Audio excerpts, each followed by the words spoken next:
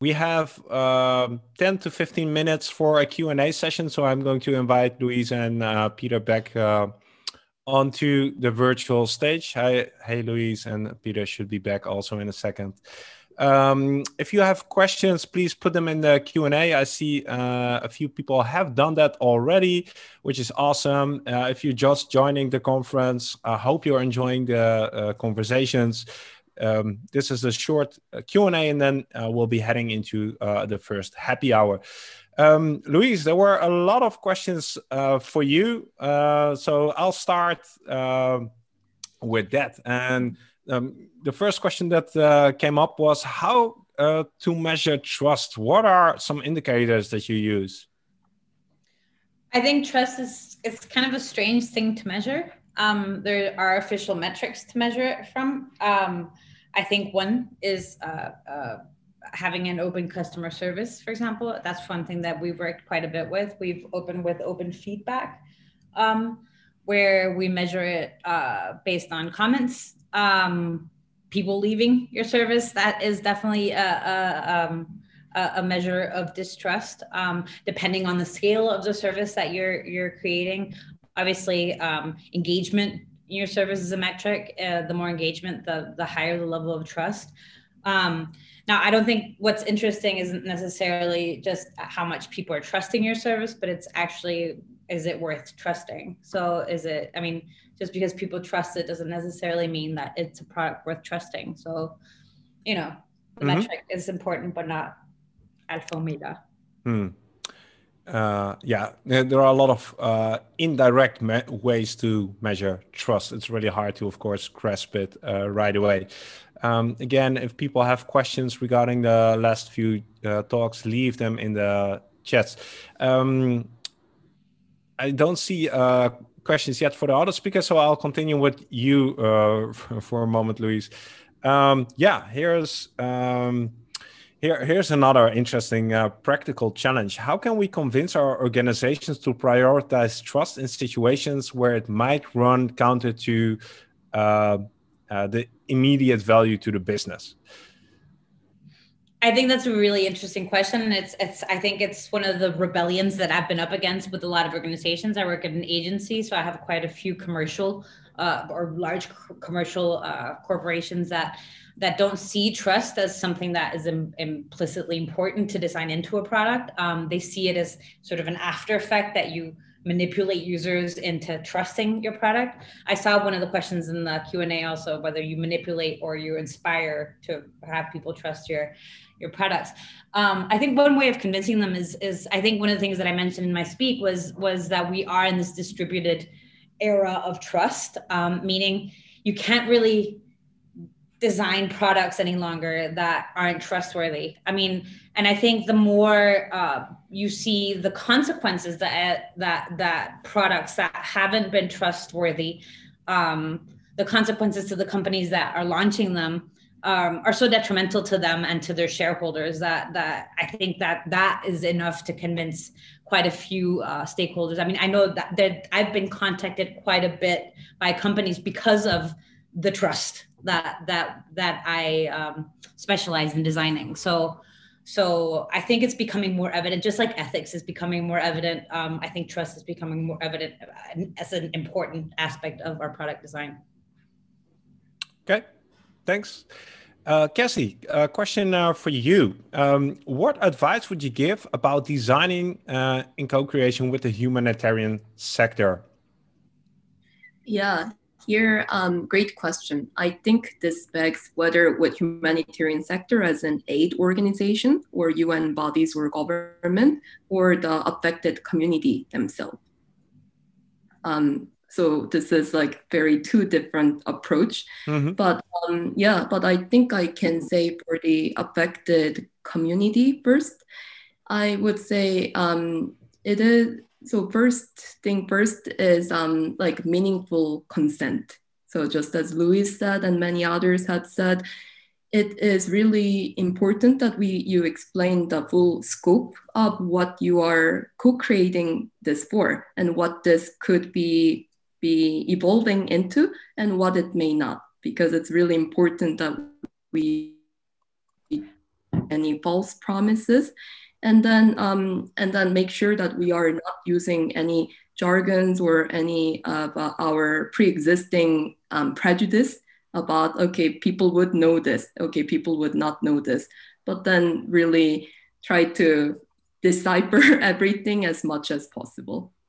And then another important thing to remember is, as I said at the last takeaway for my talk, it's like admitting and accepting I may not be the best person to design all these experiences, despite of however many user research and background research that I do. Like, yeah, so really questioning that as well. And related to that, the question was, are there any go-to guidelines that help us to find the privileged blind spots when we are thinking through our design choices? Because it's really, you don't know what you don't know. So how do we uncover those blind spots? Any tips on that? Yeah, so obviously there are some of the usual ones, like the ones that come from gender, race, ethnicity, and your upbringing.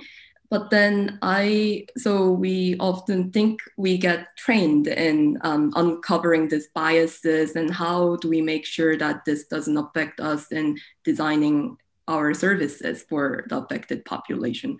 But I am constantly challenged too. And one example that I've had was, I was part of a project which was to make aid distribution a lot more efficient. And then this was basically a database project. And then this sounded like a great idea. We will be a lot more transparent. There would be much less corruption, and people would get what they need much quicker. And then one community member that I had posed me this question was like, what is your right to know every service or every experience that we've had since the conflict that's been ongoing for the past 5 years? And honestly, I did not have a good answer to that, because this was a privileged space that I had never considered, and no one ever challenged me on this. So I think there's already a really good guidelines on race, gender, ethnicity, cultural like blind spots. But then I think the most important thing is really always have open ears when you get challenged, and accept that I didn't think about this, but I will do it going from now. Yeah. Being open and surrounding yourselves with people who are different than yourself is probably already a very good starting point. Peter, we don't have any questions for you yet. Your presentation was so clear. We know everything we want to know about Switzerland. It was just a quiz, and there were all the answers there, so it's okay. I think the theme of this blog is really about the responsibility that we have as designers. That's coming through in Doris' talk, and Cassie and Louise, your talk as well. So let's see. We have some more time. Here's a question from Max to you, Louisa. So maybe the world needs designers of trust, impact, and relationships. Can we use service design for this?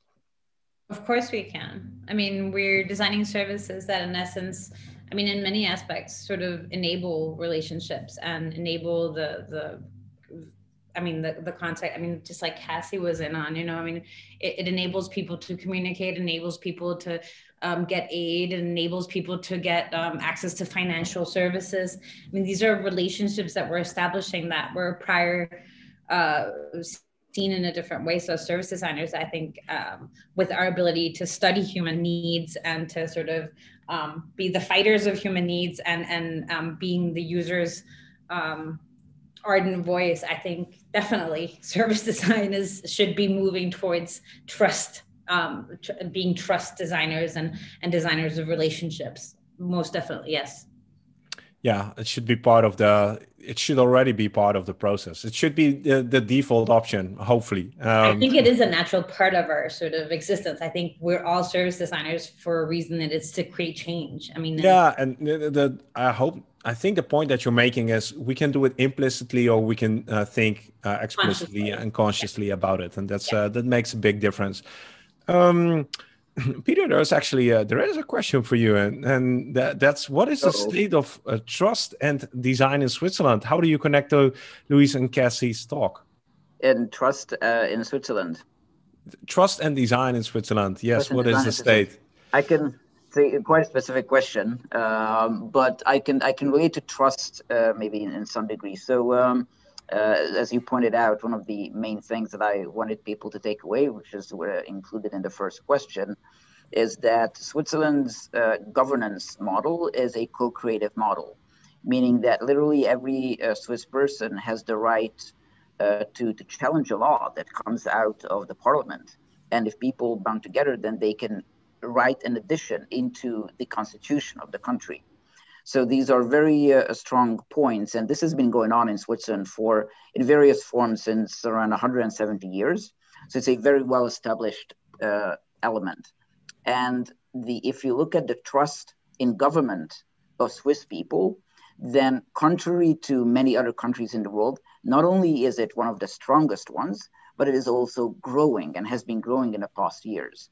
Whereas in other countries, we've seen a disillusionment from government maybe in the past years. In Switzerland is a contrary element. Now, I don't know, how much co-creation or the involvement specifically of the citizens has to do with this. I would wager that it has a strong part in it, because people see that the government is sort of really acting on their behalf, and they have the opportunity to co-create, to have a say in it. And that engenders trust. So hopefully that to some regard answers the question. I think so. And on that note, I'm going to thank you for joining me in the session. We're going to slowly transition into the afternoon here in the Netherlands and in Switzerland, Denmark, and in Berlin as well. Some people are just joining in for the conference. Thank you, Peter. Thank you, Louise. Thank you, Cassie. Once more, thank you, Dory, for being the first keynote. A few household reminders. Let's see what I have for you. Of course, in the break, this is our first happy hour. For some people it is. So choose a beverage of your choice. You can, of course, visit the e-booths in Brella. See what you can do there. Connect with the other people. Now, for me, that's the end of my 2 blocks. It was an honor to host this with you. Like Alex mentioned early this morning, it feels a long time away, but I really want to recognize some of the partners of this event. Without their support, even this online edition of the Service Design Global Conference wouldn't be possible. So thank you to Deloitte, Fjord, Mural, More Than Metrics, Bridgeable, Design It, Creative Reaction Lab, Hellon, Optimal Workshop, Harmonic, the Service Design Podcast, and the Service Design Show. And of course, some of the academic partners like the Chiba University, Cork Institute of Technology, Laurea, Polytechnical Milano, SCAD, and the Service Design Lab. Now, like I said, these are the final seconds of my participation with you. I'm going to leave you in the hands of Marina Teterian. Marina is design leader and educator and at the Y Lab in Los Angeles, and she's the host of the Y Service Design Thinking podcast, and she calls service design her extreme sport. She'll be in after the break. From my end, all that's left to say is enjoy the rest of the conference, enjoy the break, and I'll be happy to connect with you on whatever platform you wish to. So see you soon. Thanks. Good to have you, Mark. Ciao.